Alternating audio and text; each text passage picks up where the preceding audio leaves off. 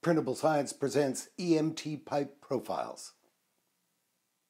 Hi, just before I get started, I wanted to share with you the current status of Printable Science. Although I made my first YouTube video about 4 years ago, it's only for the last couple of months I've been doing this seriously, because I finally woke up to the fact that everyone's making millions of dollars making YouTube content except me.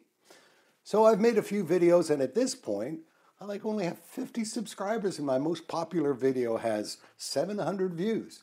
This is insane. The internet must be doing something wrong.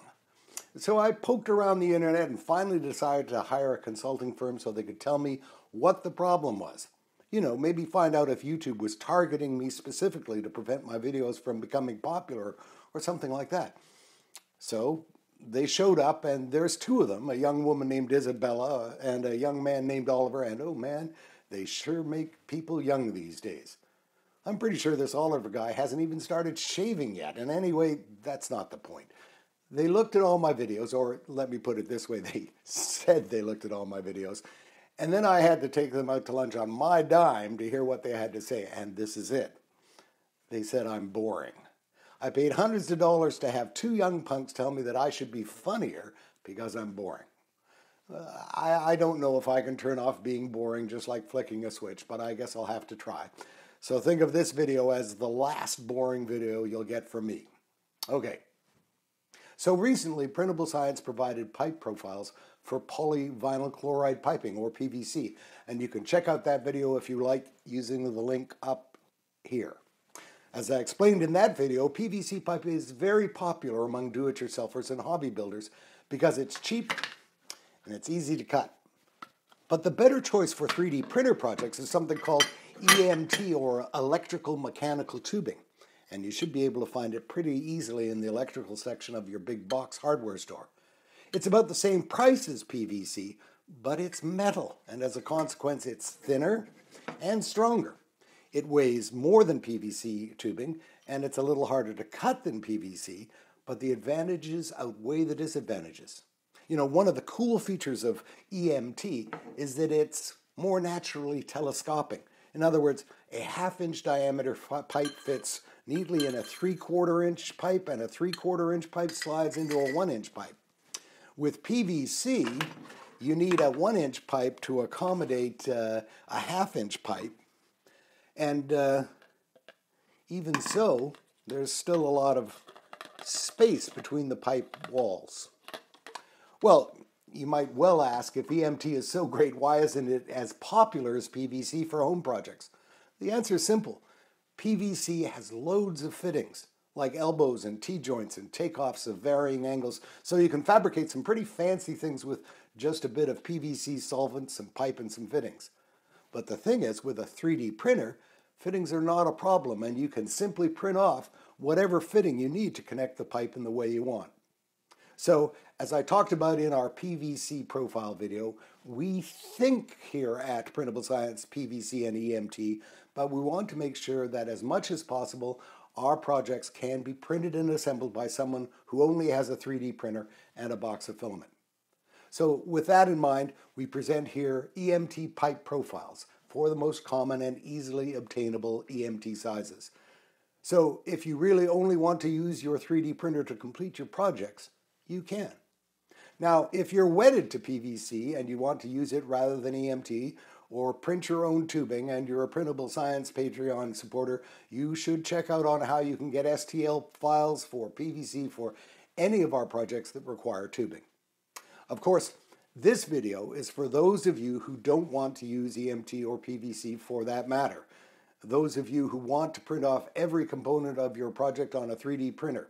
So moving on, EMT is available in a variety of diameters in 1/4 increments, from 1/2 inch to 4 inches, although there is no 1 3/4, 3 1/4, or 3 1/2 inch diameters.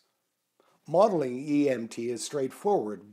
It's just a cylinder subtracted from a larger diameter cylinder, and in creating these files, we've used the published standards for what the actual dimensions for these pipes are. Like PVC, EMT is sold in 10-foot lengths, but we won't be using 10-foot lengths of tubing in any of our projects anytime soon. On the other hand, Printable Science likes to restrict itself to a 90 cubic millimeter build volume, and will undoubtedly be needing lengths greater than 90 millimeters. So if you've got a small printer and you want to print every single part, then you're going to need a way to fasten smaller lengths of tubing together to produce longer runs.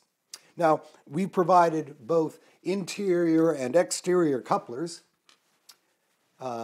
Interior if you need to keep the external diameter constant and for the length of the tube, and an exterior coupler if you need to keep the internal diameter constant. We can see here with this 1/2-inch piece of pipe, we've got the interior plug that slips in there like that and can be glued in place, or the sleeve that can be stuck on the top, on the outside, and it glued in place. So that only, and if we take our print of 1/2-inch EMT pipe printed on our 3D printer, then you can see it all fits together as well, and it can all be glued in place. We've provided STL files for the 6 most used EMT diameters, as well as the exterior sleeves and interior plugs. Now, all pipe and coupler lengths are 100 millimeters long in the STL files, and you'll probably want to adjust those heights when you're completing a project. As you probably know, slicers make it simple to scale the dimensions of your objects, so it'll be a simple matter to dial in the height you want. This only applies to the Z or Z dimension though. Doubling the X and Y size of a 1/2-inch pipe section doesn't give you a 1-inch PVC pipe profile. The specifications for PVC and EMT pipe are not linear like that. You can only safely scale the height. Now, we printed these test sections in PLA with a 20% infill, 3 bottom and top layers, 2 perimeters, and a 0.2 millimeter layer height. And we strongly suggest you print off a test of the pipe EMT diameters you're working with and do some test fitting. Far better to discover your tolerances are out of whack on a small test print than have your printer grind away for a couple of days spitting out a whole bed of parts that are useless. Hey, we hope our EMT pipe sections are useful to you and you find them helpful for prototyping or completing your 3D printed projects. Thanks for watching, and won't you help by becoming an important part of the Printable Science family and making this channel more valuable and successful.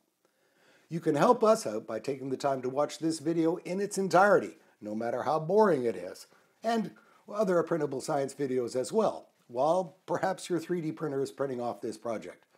You can leave comments and questions below. That will help us to continue to create useful videos and other files that are printer ready and help you to maximize the power and utility of your 3D printer. Your feedback is very important. If you've enjoyed this video, please click the thumbs up button.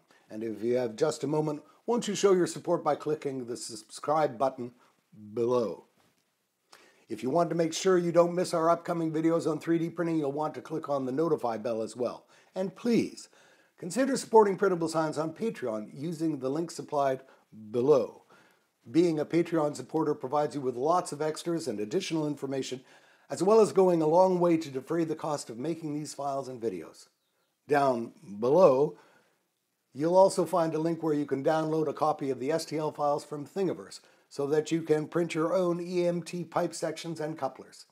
And as always, you can download a copy of the STL files for this and other projects directly from our website. The latest files and a discussion board on the use of EMT in 3D projects are available at the printablescience.com website, where all the science that fits, we print.